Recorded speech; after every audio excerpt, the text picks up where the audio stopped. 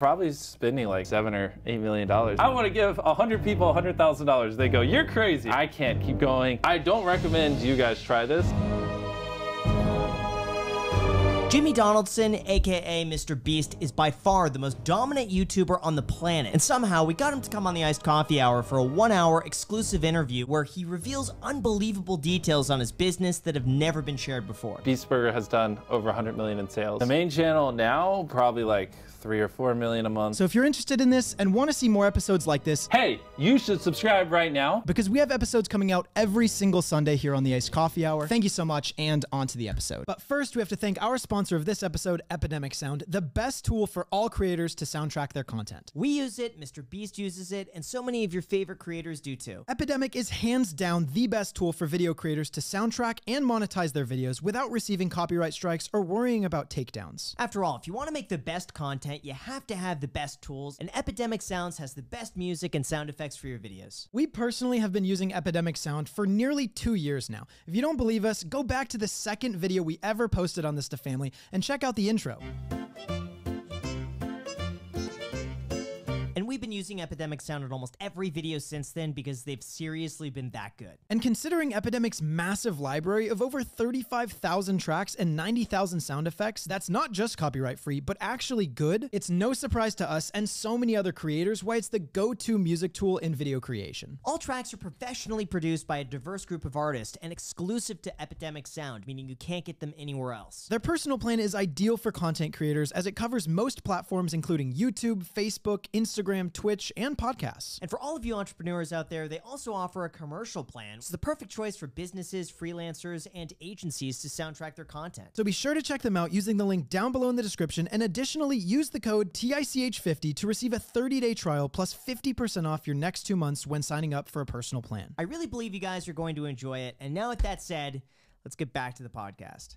Welcome back to Iced Coffee. I'm your host, MrBeast. These are some guests I brought on, and I'm going to be interviewing them to see how much money they make. How's it going, guys? Good. Good. Yeah. Guess how much we've made?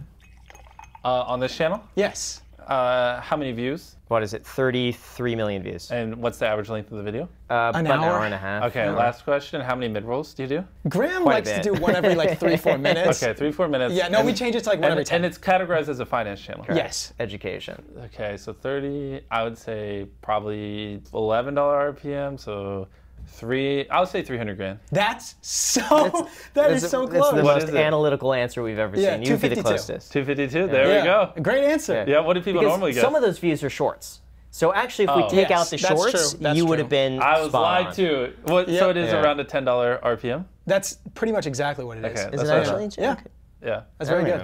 Yeah, because like if you put like stock or like S&P 500, you can get like $20 or $25. But I assume not every title is like perfect keywords. So some could be like 6, but your better ones could be 12 and like the median. Yeah, I've seen for Shopify and Amazon FBA, it's about $30 to $40 exactly. RPAs. It gets freaking crazy. Insane. Some of the credit card videos I've done have been about that. Yeah. 100%. It's nuts, yeah. I almost considered doing a finance channel at one point just because of that. Like I gave whatever, like all 10 people credit cards and then like check back 6 months later to see who has higher credit score, like things like that. But I never ended up doing it because I was like, I thought you were about to say who has the most debt. Yeah, well, just weird things like that, like applying our format to finance, because it was like, I had that realization one day. I was like, I could make like 8 times the money for the same views if I just revolved it around finance stuff. So what excites you the most for YouTube? What excites me the most? Oh gosh, just blanket YouTube? Yeah. Everything. I mean, what doesn't? You know, uploading videos, the creator economy, and just is growing. YouTube's growing. Everything's growing. I mean, every part of it is great. Like the freedom you have to do whatever. YouTube is like, name a better industry right now. Like YouTube is just growing so much, and I don't think it's going to slow down. What excites you about it the most? So not necessarily YouTube, with the process of making videos. Like, what do you get from it? It's gonna sound weird because I just said this, but yeah. I mean, like everything. Like if money, make videos. Fame, make videos. Happiness, make videos. Kind of like everything in my life currently that I want to improve kind of just revolves around just making videos. So the answer really is kind of everything for me. You know what I mean? Yeah. I don't know if that's a cop-out. That's good. How do you stay focused? For me, that's never really been a thing. It's almost, The problem I'm having right now is I struggle to wind down at night because I just work and work, and I'll lay in bed and I'll think of ideas, and I'll think of just like, you know, what we could have done better, how we could have edited a video better, or finances or whatever. So it's actually not even staying. I'm a little too focused right now, which is something I always have to correct myself, because I usually go to bed at like 4 a.m. Even though I get in bed at like 10 p.m., I'll sit there for like 6 hours on average right now. So I'm trying to like actually find ways to like pull back a little bit, and so I sleep a little bit better. When is the moment that you realized that you could turn this into a business? Oh gosh, that's a good question. So probably when I started making around $20,000, $30,000 a month is when it kind of clicked in my head that you know, I could hire someone for a couple grand and basically double my output, because I was doing everything, right? I was like building whatever, like if I wanted to buy 5,000 plates and like throw it off a building and break them all, I'd have to order them all, and I'd have to set them up, unpack them all, and like building contraption, editing, camera. I was doing it all. I did that for the first 1,000 videos, and it kind of clicked in my head. I couldn't tell you which video. Maybe it was like, how many rolls of duct tape does it take to stop a car or whatever. But I was just like, wait a minute. If I just had a helper, I could do this 2 times faster. I could upload twice as much. And if I'm doing, you know, 20, 30 grand a month in revenue, and one person would double it, and, you know, I could hire a person for like 4 or 5 grand, it's kind of a no-brainer. And so then I just brought on a guy to help me move boxes and just help with the simple stuff. And I was like, oh, well, now let me go hire an editor. And that was game changer, because although that took a very long time, like a year plus to train, because it's very hard to find someone who understands your style. And then I got a cameraman, and then just kind of snowballed from there. And then I just basically hired someone every month for the last like 6 years. What's been the most difficult part to outsource? The most difficult part to outsource? Everything. The channel is still my creative vision. It's like I'm the one who spent my entire life obsessing and building the brand and studying this, and like, so like even editing, I still do like 10 revisions, and I have a big hand in it, and the writing of the videos, and like how the videos, I mean, almost nothing's like truly outsourced, because like you can't just like go, here's my band, here's kind of the videos I want, just give me a video every week. Like, if, you know, because they haven't spent their entire lives obsessing over this, they don't know as much. So basically everything. Have you ever had to fire anybody before? Of course, yeah. It's never fun, but you know, usually what happens is like you bring them on for something you think you need, and it's like, oh, we're going this path, and we're going to do videos where we, I don't know, like donate to Twitch streamers or easier ones. And then next thing you know, you're doing Squid Game level videos, and those, you know, are a little bit outside their skill set or whatever, because we're just changing so much. It's kind of hard to predict what we need. But I mean, turnover happens everywhere. It's just kind of part of it. Have you personally fired people, and how does that process go? Do you have someone else doing it? Well, now we have HR, so obviously I don't have to handle it. But yeah, back in the day, usually I like to see it more as helping them transition to other companies. Like sometimes, you know, we had one person who we moved out here, and it didn't end up working out. And so, you know, I was just like, what do you want to go do? Is there a different YouTuber you want to work for? And I just DM'd a bunch of other YouTubers, helped them get a job. It just kind of depends. Sometimes they want to go work for other YouTubers, and I help them. Or sometimes, what was it? One guy, he wanted to go work for Tyler, the Creator. And so I was like, I tried to get Tyler, the Creator, so I could be like, hey, this guy, I vouch, he's pretty good. So I like to see it more as like helping them transition to like whatever, their next career. Because like, there's no hard feelings. Whether you're here or somewhere else, I want them to be happy. So I try to set them up for success and just do whatever I can to, you know, pay them back for what they invested in my company. That's cool. How many hours do you work in a day? Depends what you classify as work. The answer could be every hour I'm awake if just laying in bed thinking about YouTube is work. You know what I mean? Like, or so just about, I would say since I was 11 years old, almost every waking hour of the day, I'm thinking of YouTube in some form or capacity, basically. Why do you think you have that level of focus? Just because that's what I love. I feel like it was almost like baked in my DNA. Like it just flows in my blood, the innate urge to create videos and to build a YouTube channel and build businesses.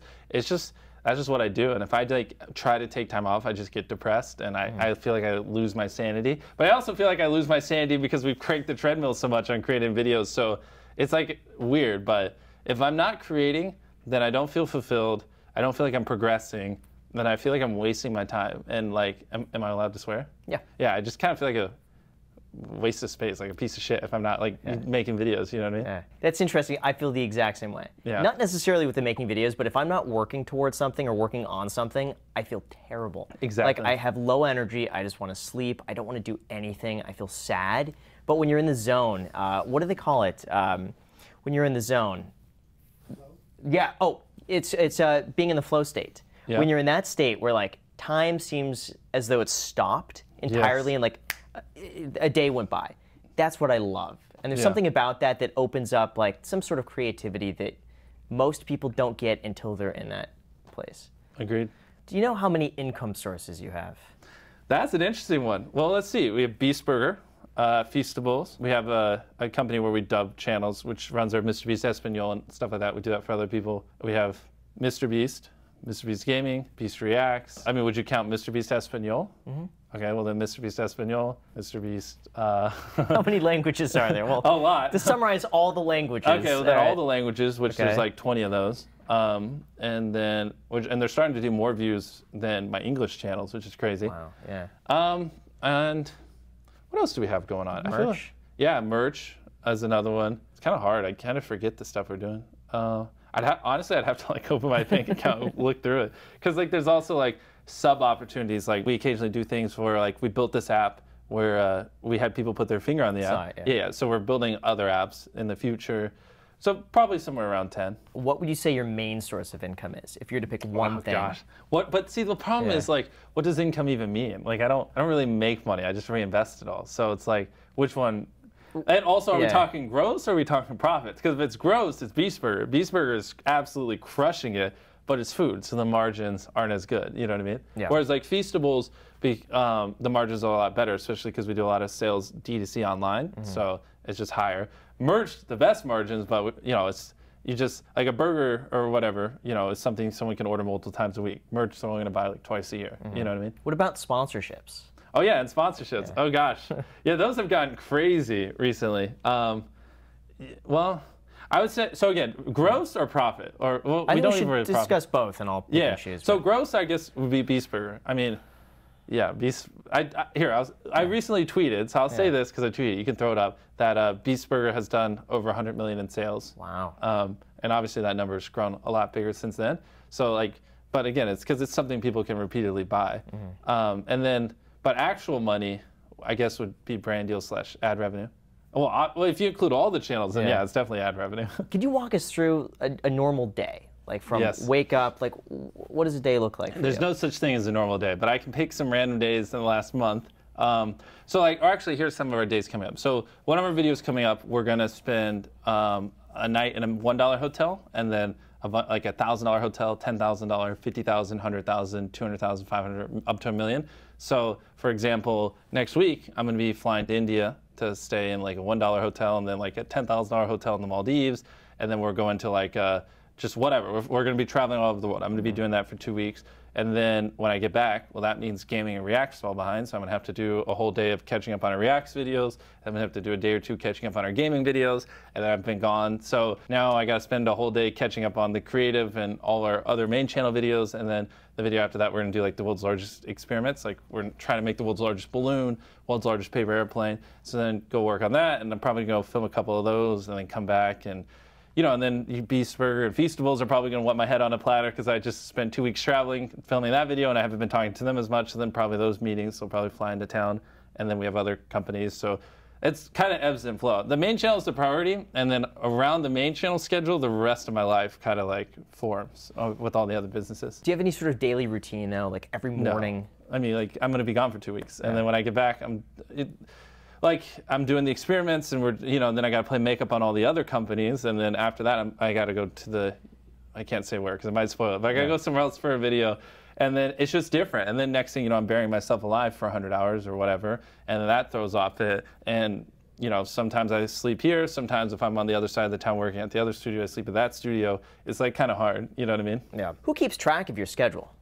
Steele, you met him. Yeah. Yeah. So I tell whenever I want to do something, I'm like, hey, I need to meet with so-and-so tomorrow. I need to do this. He compiles it, and then every day just makes a prior list, and then we like to call it like block calling. Like if I have calls, like so today, if I have like 6 calls, instead of doing a call at 1, a call at 3, a call at like 5, or a call at 8, I like to just do them back to back to back. So like do a call at 1 and then have the other 4 on standby, and the second I finish that one, I jump on the next one at like 1:15, and then I jump on the next one 1:35. And so then it's much easier if the calls are stacked like that instead of like, oh, I got a call in 10 minutes and then waiting for the call and that kind of stuff. So I don't even know where I'm going with it, but I basically wake up and I dump all my stuff I need to do, and then he just kind of schedules and prios it on whatever is most important for the business, and then I just wake up and do what he tells me. How far ahead are you planned on that? Let's see.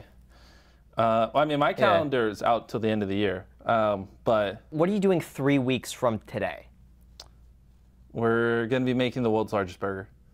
That's crazy you have it planned out like that. Yeah, I know everything, every video we're filming on the main channel between now and the end of the year, we have. Because they're big projects. So if we're going to film a video in December, we got to start working on it now. So we're very far ahead. Where would you say you spend most of your time? Is it filming, planning, scripting? That's the problem, man. And that's why I wouldn't recommend someone do what I do, because it's stressful. It just depends. And, you know, if we do a gaming video where I survive 100 days of Minecraft, that's, what is that, like 30 hours in real time?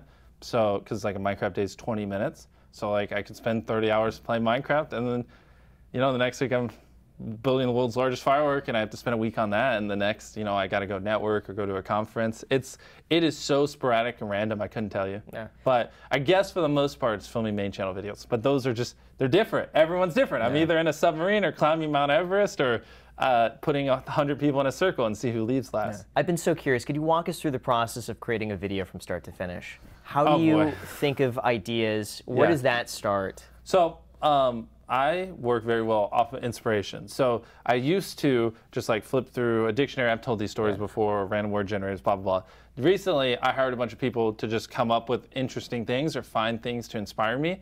Like, let's say in Japan, there's this like yellow fruit that if you ate it, just like made you jump 10 feet taller, right? You don't know that exists. Let's say it does exist, but you don't know. So you couldn't come up with a video idea around eating that fruit because you don't know it's a thing. And so I think a big part of coming up with ideas, which again, I could give you the 5-hour explanation of how to do, we do our videos, or like the shorter ones, so I'm giving you the mile high. But for starters, I need as much, and I need to, I call it like an information diet. It might be a little cringe to call it that, but like my well of knowledge needs to constantly be expanding, so I have more things to draw inspiration from our ideas. If not, you're going to get the same ideas over and over again. So it happens for a lot of creators. That's why their videos are repetitive and always the same thing, because if you're not constantly learning new things, then your ideas are just limited to what's in your head, and eventually you're going to drain it. That's how I've seen it. It's not so linear.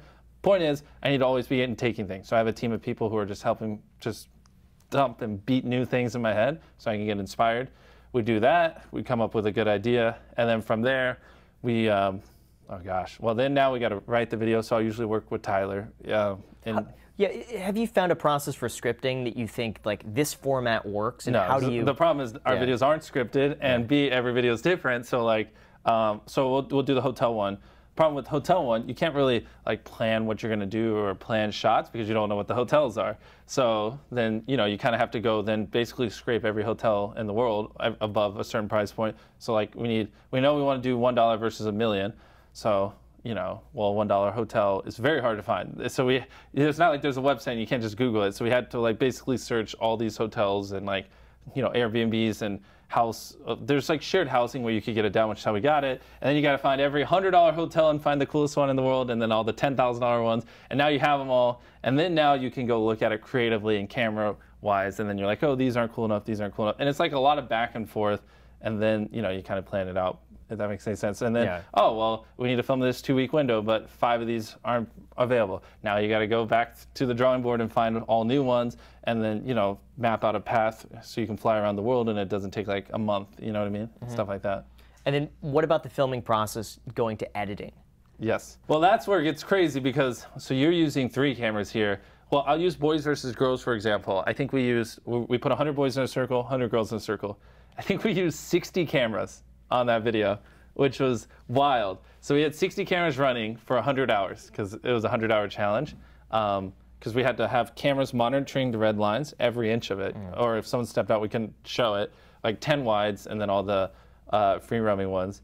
And so we have a DIT who kind of like labels them all like this camera, and then we take notes while we're filming. So if I see something funny, I'll be like, hey, this time, because you can look at the time code, like this happened and this happened, like during this time lapse. Like one time we had like someone standing in the trash can and then it fell over and they touched the line and got out. Well, because we have so many cameras and so much time lapse and the editor can't watch every minute of footage, you have to like write that down so they can like go look at the time lapse, find that and put it in, or it'll just get lost in the abyss. You know what I mean? Yeah. How many hours would you say it takes to edit the average video? Hours. So our 100 million subscriber special, I think we were just doing the math. I think it was like collectively like 1,700 hours across all the editors. But that was a really, really big video. Yeah. But yeah, because we had to pull in a lot of firepower for that video. We used a lot of cameras, and I was very particular on how I wanted it. So we did so many revisions. Like the thing is, like I'm not the easiest to work with in that regard. Like I really want to make the video as good as possible, and so sometimes we'll edit a video a certain way, and then we'll just be like, well, what if we try this? And so we'll have to like basically re-edit the video to see if this other way produces a better story and if it flows better. And then we'll be like, oh, that's not as good. And then you go back to this one, and then we try this. And it's a lot of testing. So we usually edit a video like 5 or 7 times. How many eyeballs look at that video before you get to see it? Because I'd imagine they show you a version that's close maybe to what's going to post. Close to done. Yeah. And then I see it, and it's not close to done. Okay. But yeah, so it's usually just whichever person's editing it, and then Mario, the guy, our retention guy, who this is kind of the obvious stuff, because like there are a lot of. The thing is, we've done tons of videos, countless, especially across all the channels, like thousands of videos at this point. There are just a lot of things like I just don't want to have to keep repeating myself of like certain, like obviously, this wasn't fast enough, or this didn't flow well, or like kind of the obvious stuff. When I give notes, I want to, and work on the edit, I want to actually do high level things and not be like, oh, just the color here was off, or obvious things like that. It's just kind of a waste of time. Yeah. You know what I mean? How many hours go into a title thumbnail? That's something that, for me, I could sometimes spend days on a title and thumbnail. Well, once we pick it, not as many. Okay. But it's all in the front end. Like, picking the idea is, like, brutal. And I mean, I couldn't tell you. Hundreds, probably. And then, here, let me show you this. Yeah. So every thumbnail we do, we actually do, like, 7 versions of. So, like, this is for boys versus girls, or 100 boys versus 100 girls. This is, like, our upcoming video, like, 2 different ones.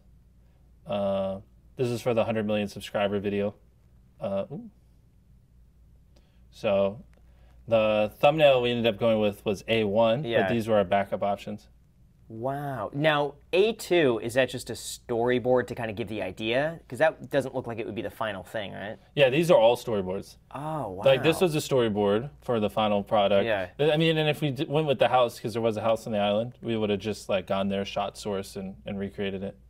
And then we had an idea of me like being in a boat driving away from the island as the thumbnail. Yeah. This might sound silly. Do you take the same picture and reuse it, or do you take a new thumbnail every time? Of my face? Yeah. Oh, we have probably 1,000 different photos of my face. Yeah.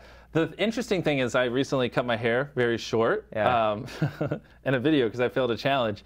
And then we went to make a thumbnail the next video, and it just didn't look like me. Yeah. Like, because a lot of people just recognize me for having bangs. So even though I have short hair, my thumbnails still have me with long hair because more people recognize it. And I thought that was funny. I think that's cool. Do you ever take days off? Yeah, of course. The thing, so the way I like to work, and I don't recommend you guys try this. So schedules don't really work well for me. I'm in the zone and I like to go hard. I'm very obsessive. I like to just give in to my a lot of people will work 5 days a week and they won't work weekends, and ambitious people will try to like restrain themselves and be like, this is a schedule, can't work Saturday, can't work Sunday.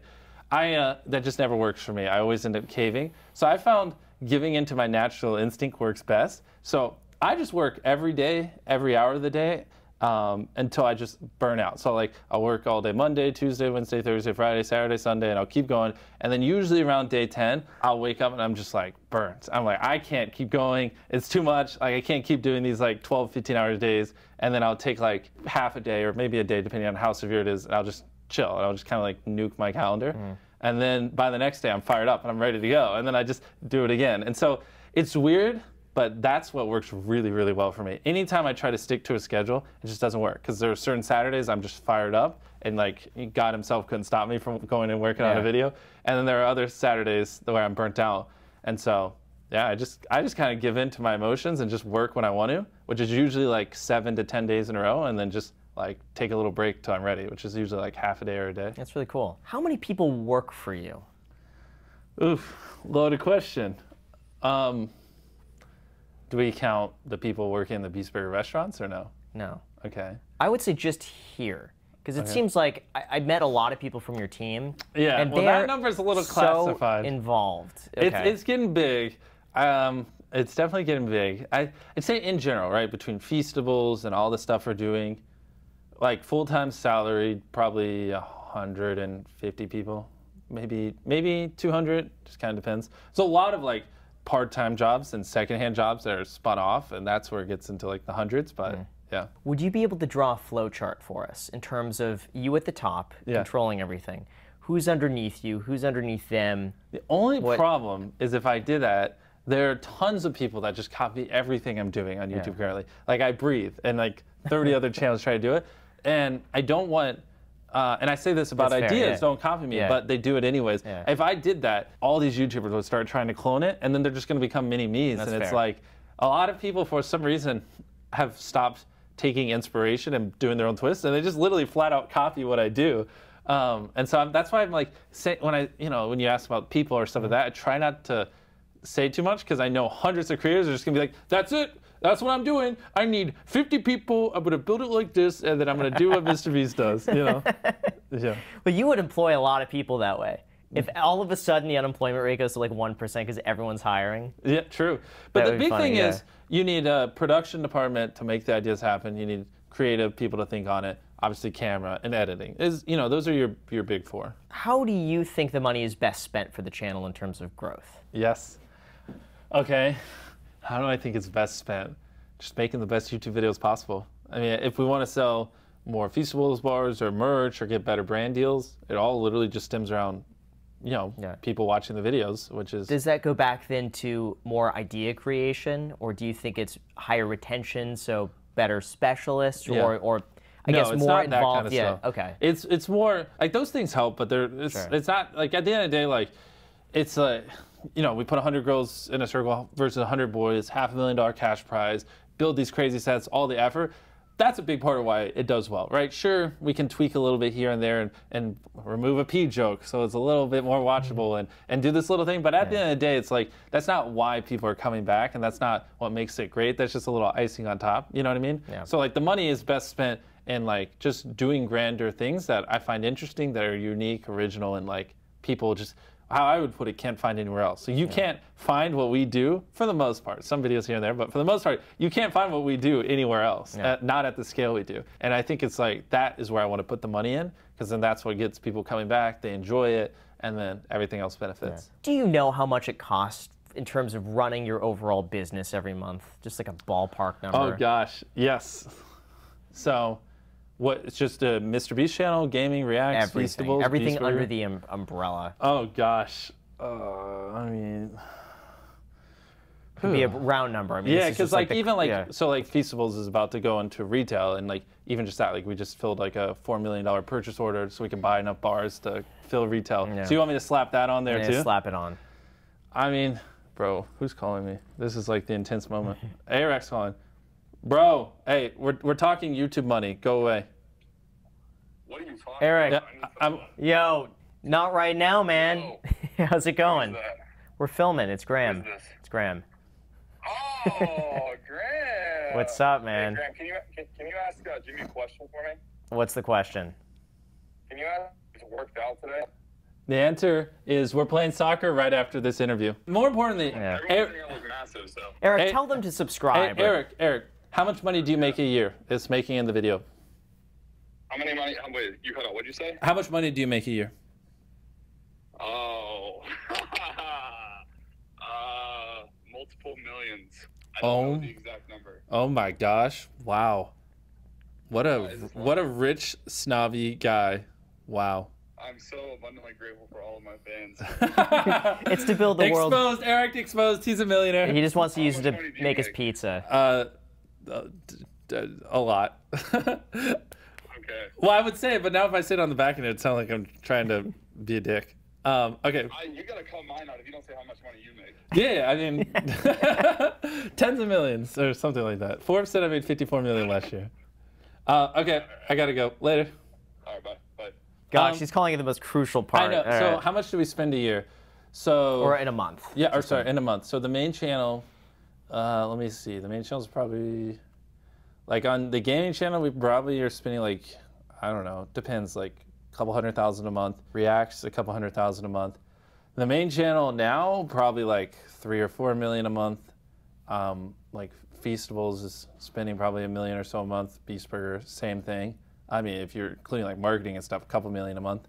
And then, yeah, I mean, we're probably spending like, I haven't even done this math in a while, but yeah, frick, like probably $7 or $8 million. I mean, even like our Beast philanthropy, our charity, you know, I put a lot of money into that so we can have food and stuff like that. So yeah, it's getting pretty crazy. Who manages that? Well, if you go over there up those stairs, you'll see a little accounting team that I walk in and I go, I want to give 100 people $100,000. They go, you're crazy. And I'm like, good luck. Do they make sure that money is like put aside just for you, like just in case something happened? No? What? Yeah. But the thing is, we have 100 million subscribers. Yeah. People have been saying that since I had 1 million subscribers, and I always just like, what's the, I don't want to say what's the worst that happened. I guess I get hit by a car, but I mean, the videos get views even if I don't upload. So like, if I really wanted to, I could just stop spending and just live off the money the views make. You know what I mean? Are you investing any of your own money separate from everything else? Like, do you take any of it for yourself, put it off to the side, and invest I it? reinvest everything. I want to just literally all I want to do is make the best videos possible. Yeah. That's why I live in the studio right over there. So I don't I'm not worried about paying for a mansion. I don't drive a Lamborghini.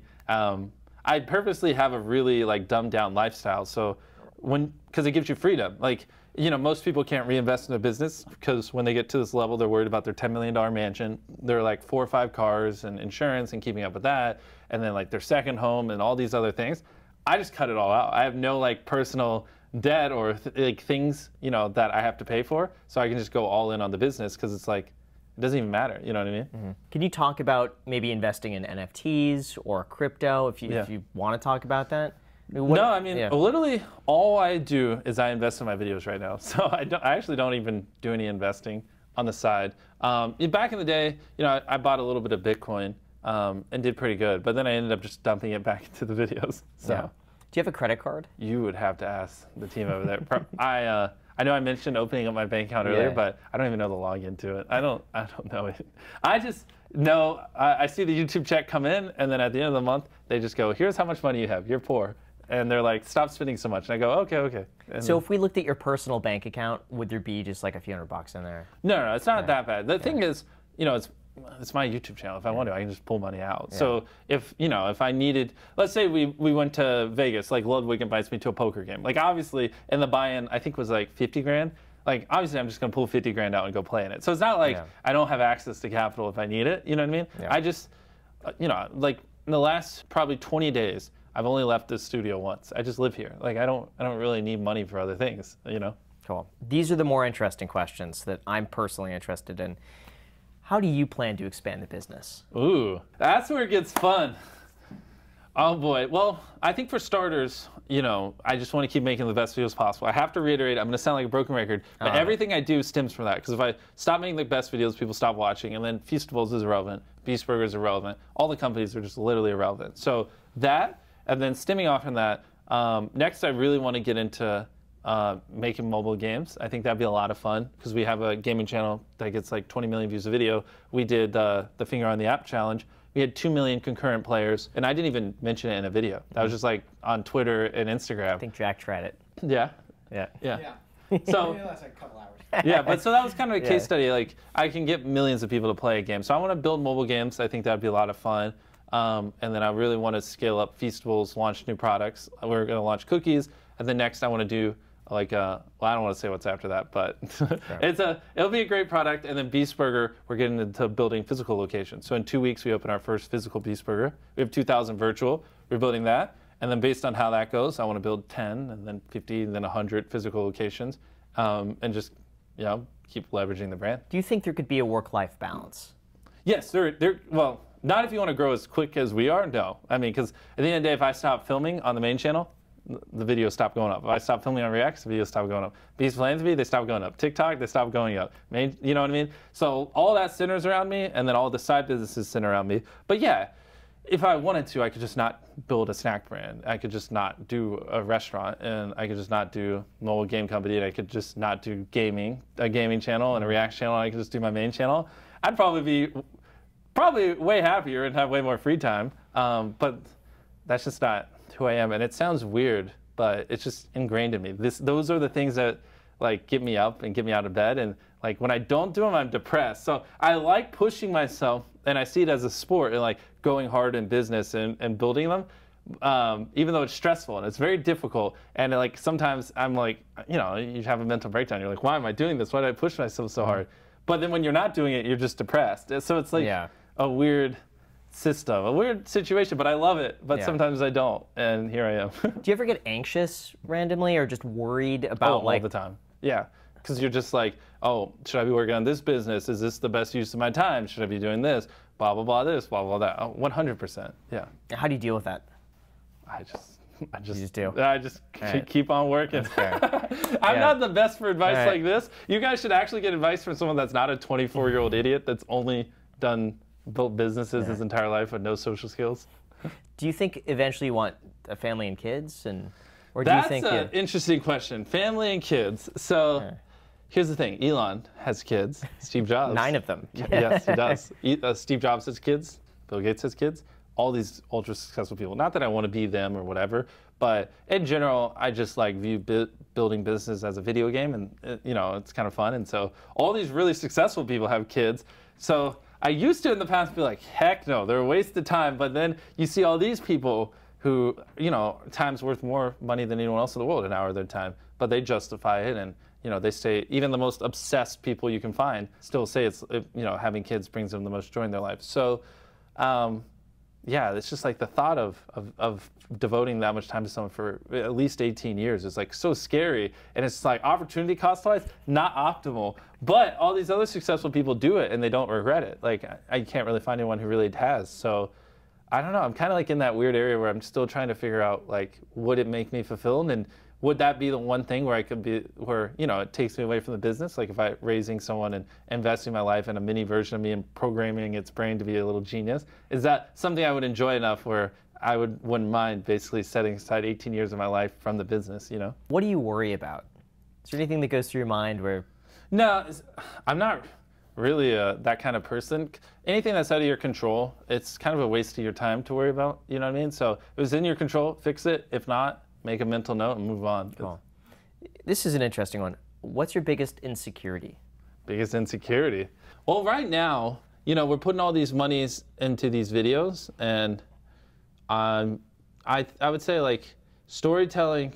I love storytelling, but like our videos are very fast-paced, and so sometimes you do have to give up a little bit of the story in order to keep the videos moving. And I feel like I'm a pretty good storyteller, but I've always taken pride in that, but especially more recently, like a lot of people say like, oh, the videos are too quick, or MrBeast just isn't a great storyteller. He's just good at making things move fast and spending money. And, you know, that stuff, I ignore it, so it doesn't matter. But I guess of anything, it would be that. Like, a lot of people think the only reason we get views is because I just throw money at it, and they don't realize that, you know, we spent a decade just studying what does well, you know, studying, figuring out our own style, figuring out our own way to do things, and the amount of hours I put into like just expanding the inspiration in my brain just so I can come up with original ideas, and the months on months we spend building the sets and working on it, and the weeks we spend editing and all this, and then, you know, they're just like, oh, he just spent money. That's it. There's nothing special. You know what I mean? Is there anything that you think that I didn't ask that you think the audience would want to hear, or that you want to share? Because this is more finance, business oriented. Of course. And so it's a different audience that I feel like you could share something that maybe they're not, that they didn't think of, or that you feel like more people should know. YouTube, I've said this before, but maybe because your audience might not have listened to me before, I think YouTube is only going to grow bigger and bigger because it comes pre-installed on Android.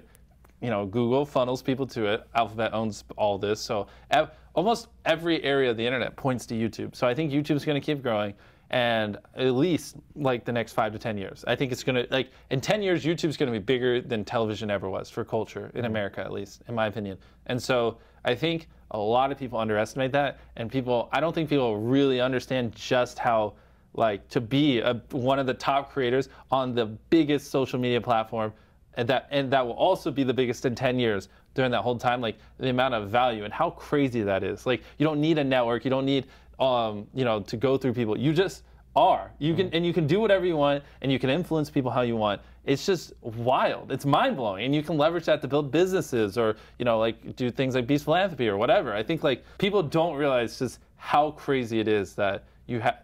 I don't even know where I'm going with it, but like how much influence the top YouTube channels have. Like for us, we have 100 million people on average that watch almost everything we put up. If you include non-English and English, everything we do, 100 million people will watch. When has someone else ever had that kind of power without having to go through a network or anything? I just upload whatever I want. I could upload a black screen, you know what I mean? Yeah. And hit tens of millions of people. It's crazy. Does that ever worry you that you have that much influence on so many people? No. I think we did Team Trees, we do Team Cs. Typically, our stuff centers around doing good. And no, actually, it excites me because especially like on our Beast Philanthropy channel, so we started a food pantry, a charity, 501c, and we make videos around it, and we use the money from those videos to fund the charity. And I cover all the costs of the videos, so it's 100% profit that goes into the charity, which is a nonprofit, which is a huge cash sink. But that channel alone, like I've had hundreds of parents, probably even 1,000 at this point, that I meet in a Walmart or I meet out or whatever, just tell me stories of like their kids watch that, and then when they get tooth fairy money, they want to go donate it to charity, or like their little 12-year-old kid wants to go volunteer because they watched a Beast Philanthropy video, etc. And I see thousands of tweets, maybe not thousands, hundreds of tweets like that a day. And so, no, I feel like we're doing a good job in inspiring people to care. And yeah, maybe it could be perfect, but in general, I feel like compared to other stuff, we're doing a pretty good job. Who do you look up to the most? Who do I look up to the most? I mean, I think Elon Musk, Steve Jobs, Bill Gates. Yeah, the thing is, you got to do a caveat with them. Because Steve, as inspiring as he is, was a little bit of an asshole. Yeah. And so I think this is the thing that I don't think everyone understands. You can look up to someone without idolizing everything they do. There's never been a perfect human on this earth. Anyone, I don't care. You could pick anyone you look up to. Someone could find something wrong and be like, Graham, why do you look up to them? One time they lied. You know what I mean? Anyone, doesn't matter who they are. So I do look up to Steve, but I actually think like if he was nicer, I think he would have been more successful, to be honest. Like I don't think him being mean to his employees and so ruthless is why he was so successful. So that out the way, yes, it's definitely Steve Jobs. His just unrelenting passion with making the best product ever. This is the #1 product in the history of mankind. There's never been a higher grossing product ever that's created by someone. The iPhone. Yeah. Billions, right, have been sold. It's wild. And so, yeah, it's just his unrelenting focus on an obsession of making the best product possible, not conceding, quality. I love that he also left Apple, became a billionaire at Pixar, and was just such a creative genius that he could help. Obviously, he didn't do it all, but help make Toy Story and all those other films. And that's actually how he became a billionaire. Yeah. And then Apple had to buy Next just to bring him back, and you literally can see it right when he comes back. It takes off. Obviously, he had the secret sauce, and he knew what he was doing. And the fact that when he came back, he cut all the products. So inspiring. Just a laser-like focus and obsession. It's just kind of what I aim to implement in our videos, because it's just beautiful to see. How do I get people to subscribe who are watching this right now? How do I convince them? Well, the easiest thing is just to tell them, right? If you upload a video, let's say that gets 1 million views, and you don't say to subscribe, you might on average get a couple thousand. But if you go, hey, you should subscribe right now, that, a lot of people who wouldn't have done it because they just didn't think of it are now thinking about it, and it will convert to like 10 or 20,000. So literally just say it, and you're good. Jack, I think, has a few things he wants to ask you. Okay. So you always say you want to make the best video possible. But by best, what exactly do you mean? Do you mean strictly just views? No, it's literally just whatever makes the audience happiest. That you could interchange it. Whatever makes the viewer happy. When you click on a video, I want to give you whatever emotion we're trying to convey. If it's like helping people and we're trying to make you be like, oh, or like intensity when I'm running from the FBI, whatever that is, I just want to make it as good of a viewing experience as possible. Now, question for you. What if you could reach 500 million people that see that video that are moderately happy, or you get 50 million people who are really happy who watch that video? Oh, gosh. I've never had someone ask me that before. Reach smaller, dedicated 500. I mean, the thing is, if you're reaching 500 million people, naturally there's going to be a 10% subsection of it that is really happy. So I would just pick the 500 million. So the larger number, assuming that of the larger number, a smaller Of course, portion because you will don't get the larger numbers without building dedicated fan base. But yeah, no matter what, like if you get 1 million views a video, not all 1 million are hardcore fans, but there are going to be hardcore fans as a subsection. And the bigger the gross number, assuming the content doesn't suck, the bigger the dedicated. Would you ever do a vlog of just behind the scenes, just I kind of throughout your did day? when I didn't eat for 30 days. Yeah, that was kind of it. Obviously, I cut out a lot of my life, but yeah. I've noticed, by the way, I think that was the only video that didn't go on trending. I didn't even notice, but you're right, it did. I check every single one of your videos. Really? I notice always within 6 to 12 hours, it's #1 on trending. Interesting. When you posted that video, I was like, oh crap, how is YouTube going to respond to that? Do you know how much #1 trending? Oh gosh, well YouTube hates me for this. Do you know how much #1 trending for a day gets you in views? How many? Wait, how many in terms of a percentage? So like if you get #1 trending on YouTube and it sits there for like half a day, how many views do you think you'll get? I was #2 once, and I noticed the view changed by about 10%. Okay. It wasn't much. Well, I can tell you, because I mean, we've had hundreds of videos on it, like what the median view is. Yeah. It's around 1 million views. That's the change? Yeah, that's just what you'll get. From when you go on trending to when you fall off, if you get up to #1, it's like 1 million views. But for you, I mean, that would be it's not 1.5%, 2%. Yeah, but the thing is that's great is, and this is why I do like it, please keep giving me it, or whoever, is it's a lot of new viewers. So it's not your typical people who've seen it. So what you'll see is they come in, they watch a video, and then you can search their username like 2 hours later. So they'll be like, oh, I've never seen your channel before. I just found it on trending. And then like 2-3 hours later, search their name again, and they'll be like, I just watched 20 videos. I didn't know this existed. Like, how do you give away this? What is this channel? This is crazy. And so that's why I like things like even your audience, like doing this. Not that this is why I'm doing it. You're just a cool guy and it's fun to hang out with you. But like you'll bring people over, and a viewer from you is like better than like 10 of my viewers coming back, because your guy hasn't seen our channel before. So he might go watch 100 videos, whereas the 10 coming back might only watch 1 or 2 because they've seen the rest. Does that make sense? I love that video, by the way, but when I saw it, I was so worried that YouTube wouldn't want to recommend it. Because they would be worried about people imitating that and be like, well, I'm not going to eat now for 31 days. We had tons of disclaimers, and we had a doctor throughout it. So, yeah, I don't know. I mean, honestly, the retention on it wasn't as good as normal. So the video's not doing as well, but I think I just didn't. I had never done a long vlog like that. And the problem is, after like day 9, I just stopped filming as much because I was so hungry and I just was so tired that like day 9 to like 14, there was no footage. And like even like day 6, I just didn't record it. I was just like, good morning. And that was like all I had. So that if I could do it over again, I would have just vlogged better, and I think I could have made the video like 10 times Vlogging is really better. difficult. We wanted to vlog some of the trip, and we vlogged the first night like really well. And you just forget. Yeah, exactly. There's other stuff that goes on. You just. But I don't want to film in the moment. Like when you're in there, you don't want to be, oh wait, really quick, and take it your phone. It's just it ruins it. So I get that. But I think if you were to do some sort of personal vlog, just from your own standpoint, with no one else around, just you holding a camera. People would love that and get to know you behind I 100% agreed. My only problem is that I'd show the behind the scenes of this operation a lot, and I think we talked about this on the main channel video we did for you, is people just copy everything I do. And I'm like, I'm trying to like tell these other people who, like people call MrBeast clones, like, take inspiration, but don't just copy. And people would, to a T, just do what I do every day, and there'd just be like 30 of me running around, little me's, that just don't put as much time in or money in because they just think fast cuts is all we do, and you know. Do you ever worry about, I watched a video, it's called the MrBeastification of YouTube. Did you see this video? Yeah, actually, I reached out to him and talked to him. Yeah, he was really cool. It was so entertaining. It was a 40-minute long video, and I love this guy's analytics of how he broke it down. Do you ever worry that it's going to get too saturated? Now, I know you could always one-up, and you could always make the videos better, but do you worry that style is, I don't want to say outplayed, but too many people are doing it, it's becoming too common, and now you have to change to adapt? The only thing is, no one's doing it at our scale, with our creativity, our originality, our effort. Like most of these people, they literally think the only thing that makes my videos good is that I just cut them quick, and they're just like cut, and they think that's why we get 100 million views a video. They don't, you know, they don't spend months, you know, thinking of ideas, and like I talked about before, like, you know, studying new things so you can get better inspiration, so you can come up with more original ideas. And then, you know, sometimes we work on videos for 6 to 8 months, and all that time and effort we put into it, and our average video is around $1.2 million right now. And so the money, and then we usually, sometimes, like the hotel video, we're gonna be filming for 2 weeks straight. So all that production time, all that money, all that effort, all the time on the front end with originality, and then we spend weeks editing it across, 7 to 10 revisions. Like, that's why the videos do well.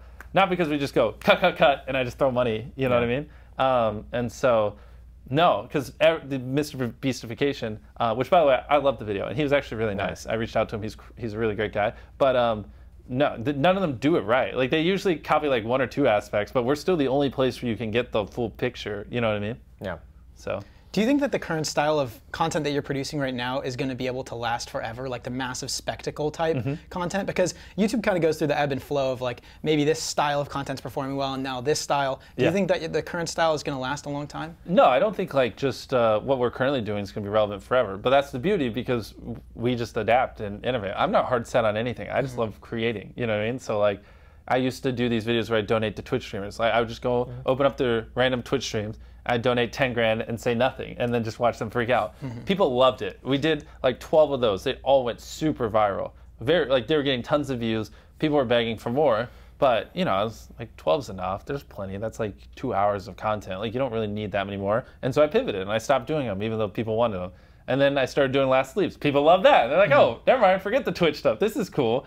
And we did a bunch of those. And now I occasionally do them when I come up with a really big idea. And and then the thing is, like, the getting hunted by FBI. Did you see that one? And the bounty hunter and stuff. And then I pivoted and did that. You just always pivot and change it up. I'm not hard set on anything. The content I'll be making in 5 years is different than the content I'm making now. And the content I'm making now is different than the content I made a year ago and a year ago and a year ago. And it's always going to change. I think that's how you stay relevant. You know what I mean? Yeah, I think Ryan Trahan really threw a curveball with YouTube and his 30-day penny series. I started watching, I think, around day 12. Yeah. Never watched it before in my life, but starting day 12, I watched every single video. I couldn't tell you what was so special about it, but just seeing his firsthand experience, and him spending no money. And I think I appreciated that like anybody could do this if they really wanted to.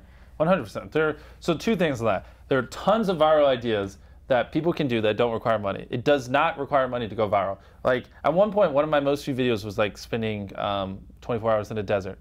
We just grabbed a tent and some stuff and we went in the desert. And it got like 60, 70 million views. I have so many videos where we spent hardly any money, like the no food one, or I'd have to pull up the channel and go through it, that have gotten tens of millions of views, and they would have gotten 10+ million views even on a small channel. So people who say, oh, well, I could be MrBeast if I had money. Well, A, I didn't start off with money. I was poor. I had no money, and it took me like 7 years just to buy a camera, saving up from YouTube. And B, some of our most viewed videos, literally, like anyone could do. Like, maybe spend a little bit less on a tent, but still, it's not that expensive. Yeah. But back to the Ryan thing, I agree. I think what Ryan did was, like, remember, there used to be like the Logan Pauls and the Caseys and all these vloggers, but vlogging died because it was repetitive, boring, and to be honest, like, there's only so much interesting stuff you can do in a 24-hour period, and if you have to do that every day, it's just like almost impossible to like make it interesting. So that kind of died off, and then you kind of have like the rise of what we have and like spectacles and just cool things that people go, oh my gosh, that's crazy.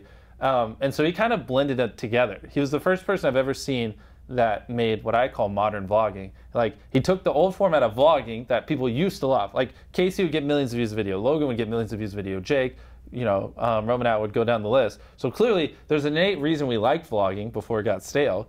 So he found the way to do vlogging, but with an overarching goal that makes it interesting. So now, and then like the great reset, you don't know if next video he's gonna get started back to zero.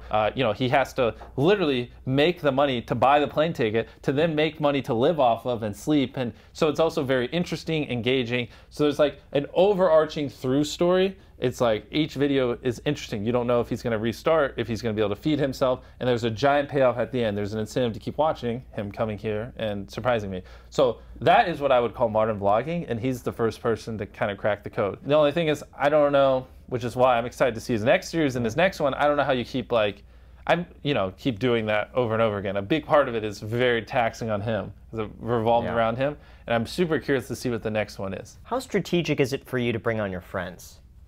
Ooh, like Chris, Chandler, Carl, and them? Yeah. This is Jack's. Jack Yeah, Jack gets okay, credit so- for this, or Jack brought that up, like, oh, wow, that is interesting. I was just curious because in the beginning it was mainly just you, and then obviously Yep. like brought on Chris, and then from there you went to just basically your own friend group, and Yeah. then from there now you're just doing a bunch of random people. Is there any reason from this like gradual change from just you into like a group of people that you Well, don't it even depends. So are you talking about like the core boys that are in every video, or are you talking about the contestants? I feel like a lot of the time the videos now they include the contestants or just like a lot of Yes, other but people. the thing is, the only people that are consistent in every video are Nolan, Carl, Chris, Chandler, and like so those guys are there just because we're friends and because the sheer like the hotels. We're about to be flying around the world for 2 weeks. Like we would go crazy, So it's like we don't cast and churn through 1,000 different people and blah blah. It's literally just like if Chris went out and got a new best friend today, they'd probably start popping in the videos. It's just kind of how it works. Assuming they also get along well with Carl and Chandler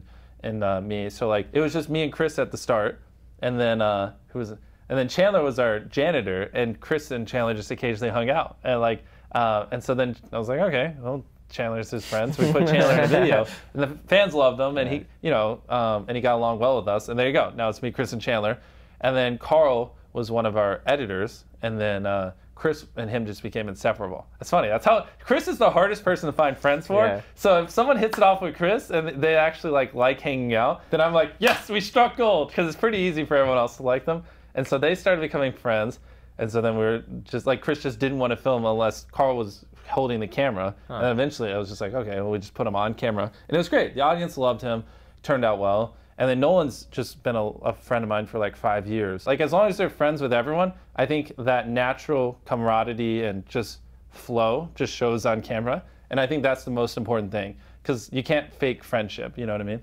If that makes sense. Yeah. I know you spoke a lot about scrapping your videos, and you said this on like a lot of different podcasts. Yeah. And I was wondering, are there any recent video ideas that you've scrapped? Oh boy.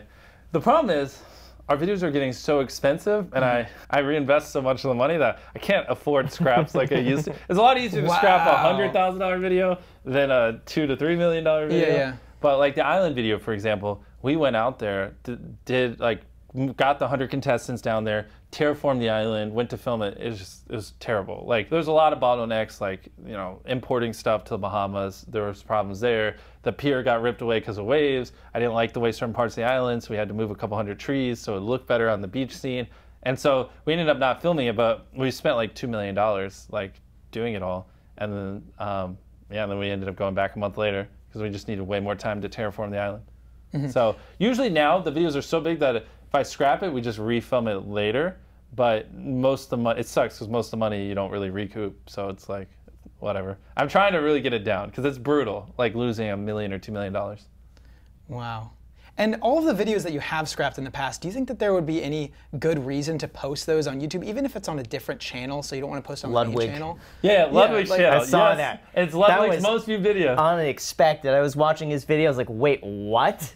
That is cool. Yeah. Because it's like a little Easter egg. That's probably, if I Yeah. scrap a video in the future, I'll probably just auction it off. Or Really? or upload it on someone else's channel. I mean, yeah, I could upload it on MrBeast too and make a little money, but I don't know. I feel like it's funnier to upload it on Ludwig's channel. I thought that was hilarious. Yeah. I enjoyed it. I watched it. I mean, I lost $1 million, Yeah. but hey, at least we got a funny joke. Gosh, that's cool. Do you ever feel imposter syndrome with all of your success? Sometimes like maybe you weren't deserving of it or anything? Imposter syndrome. So I think I did at one point. Like, it's still, if I walk in a Walmart and like 30 people follow me around, I'm like, oh, when I feel that, actually, the only time I really feel it is like when we get a Make-A-Wish, because now that we're really starting to get big, we get those quite a bit. And I'm like, of all the people on the planet, like, why me? You know what I mean? And so I tell them, like, don't give them their wish back. Like, I'll send them a video saying hi and, talking to them or whatever, but don't waste their fucking wish on me. That makes me feel horrible. So I guess in that sense, I kind of feel it. I want to get your advice from me. I feel like I've kind of tapped out in terms of what I could do on YouTube. I know there's something bigger. I don't know what it is yet, but YouTube is going so well with everything that I don't want to stop what I'm currently doing. Yep. But I don't feel the same passion as I did 3 boy. years ago. But Okay. it's going so well. So when you look at the numbers, everything is the best it's been. But I feel like there's something else. I don't know what that is, and I'm having trouble finding that. So your flame's going out a little bit. It is, but I want to continue with the same path that I have.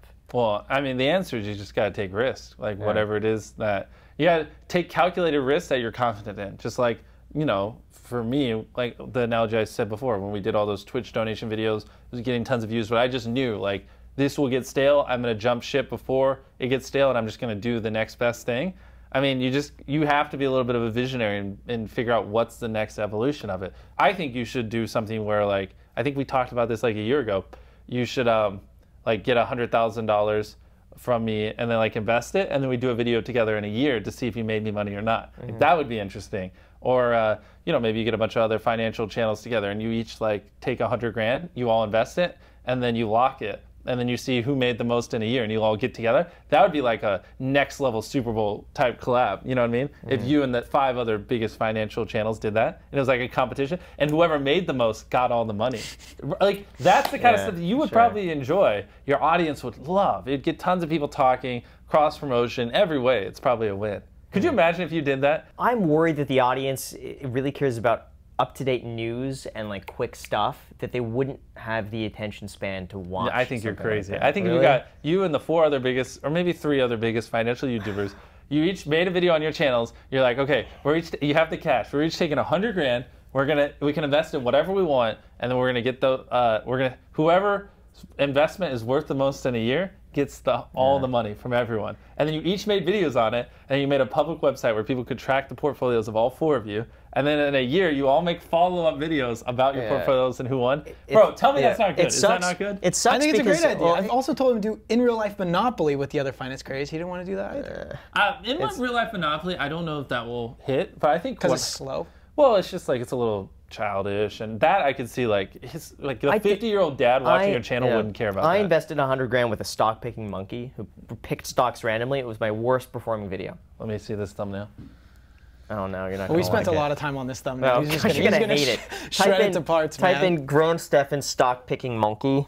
You're probably gonna hate it. Picking monkey. Monkey. I'm worried. We spent so long on this thumbnail and it bombed. And by the way, on that, I changed the title thumbnail multiple times, and everything I did failed. Everything. Yeah, I mean, I think I spent $100,000 on a stock picking monkey. That just doesn't even make sense, right? Like, if I say I built the world's largest firework, or I launched the world's largest firework, you can envision that. I don't even, like, I spent $100,000 on a stock. What is a stock picking monkey?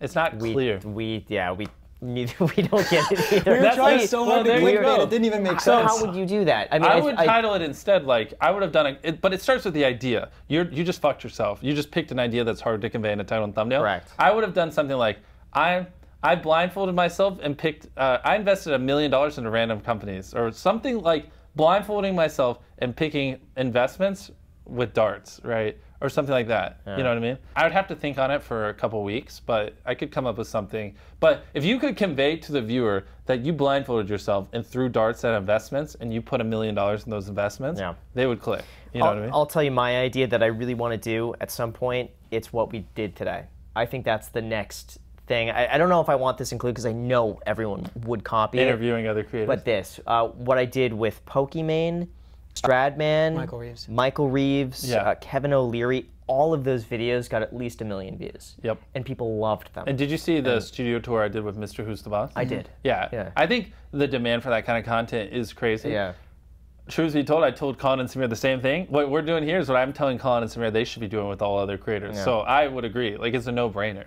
Like, basically the top 100 creators, like, no one really interviews them. I think that, or just business people. Like, Kevin O'Leary was so interesting in terms of like how he invests and like stuff like that, but like a 15-minute If you got one with Andrew Tate, where you just asked him what he invested. Oh, that's what I've been telling him. He doesn't want to have I think it's too risky. He offered to come on the podcast, but Graham didn't want to. Really? We have to go to Croatia. I thought it was too risky, and I didn't want him to say something that a brand might not like. Just cut it.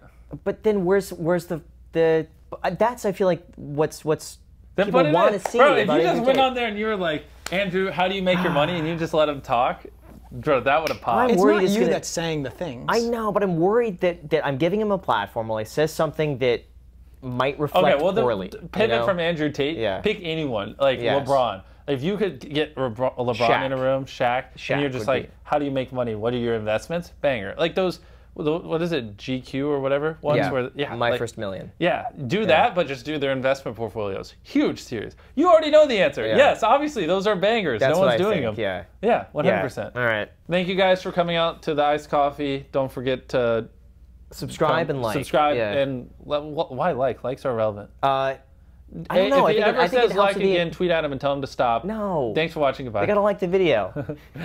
Cool. Thanks, man. No problem. That was Yeah. good.